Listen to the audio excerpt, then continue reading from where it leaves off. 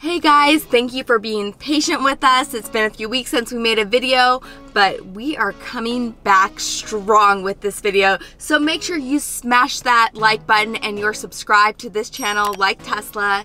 So a few months ago, Tesla announced an update for the Model S and X that kind of cooled the speculation for the big refresh that we had all hoped for. In fact, we even made a video for it. And recently, we were given some information from an inside source who obviously wants to remain anonymous, but he has worked closely with Tesla for probably the better half of a decade now, has actually worked on some really fascinating projects that Tesla has unveiled recently, and he's given us some special information about a possible refresh, big refresh coming to the S and X.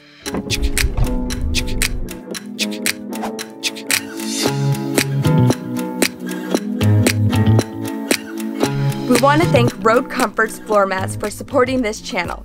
Road Comforts offers the highest quality custom fit Model 3 floor mats on the market.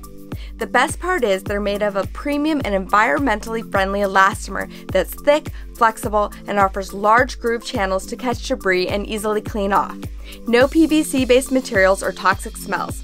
Check out roadcomforts.com and also find them on Amazon listed in the description below. Alright, let's get back to it. So they shared with us what the potential Model S and X refresh might look like, and they also hinted at what design variants Tesla has been testing out in the Mohave Desert in the most recent months. We were told that the refresh may include a tri-motor design similar to what the next-gen Roadster would offer. So the vehicle being tested had one motor in front, which he called a micromotor, and two motors in the rear. The standard and the performance variants were both being tested from what he could tell us. So the EPA rated range that was being tested was just north of 400 miles for the Model S and nearing 400 miles for the Model X. When asked if it would be a 100 kilowatt hour pack or larger, he just pointed up, saying that it would be a lighter and larger battery pack with a bit of increased performance as well. So he told us that the S and X are also expected to shed about 350 pounds in their battery weight, which would also lead to increased range as well. When we asked if the 2170 cells of the Model 3 were going to be used in the S and X, all he would tell us was that it was an entirely new design. He wouldn't tell us which style battery was going to be designated for them. So we don't know right now if it is new battery cell chemistry or just a new design for the existing batteries.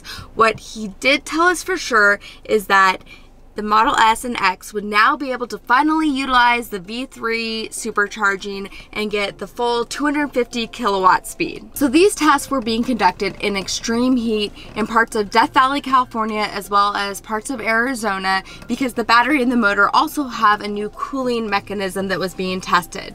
So if the battery and the motor redesigns actually come to market, which I personally think that they will, I think they'll also be introduced with an exterior and an interior refresh.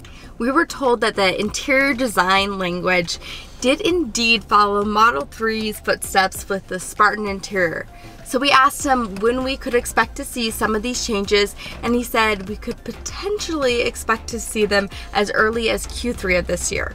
And if you think about it, this timing would provide another major incentive for people to jump into an industry-leading vehicle right before the US tax credit fully phases out. According to Elon Musk, part of the Fremont factory tour that it gives to its owners has actually been closed off. So we think that this is for retooling parts of the factory for the Model Y, which is expected to roll out in about a year, but perhaps it could also be for that Model X and Model S refresh. So what do you guys think about all this? Would it make you want to hold off on potentially purchasing a Model S or X, or would you go ahead and just jump on it right now?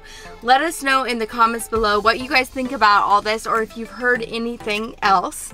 And if you haven't already, smash that like button and make sure you're subscribed to our channel. Thank you guys so much for watching.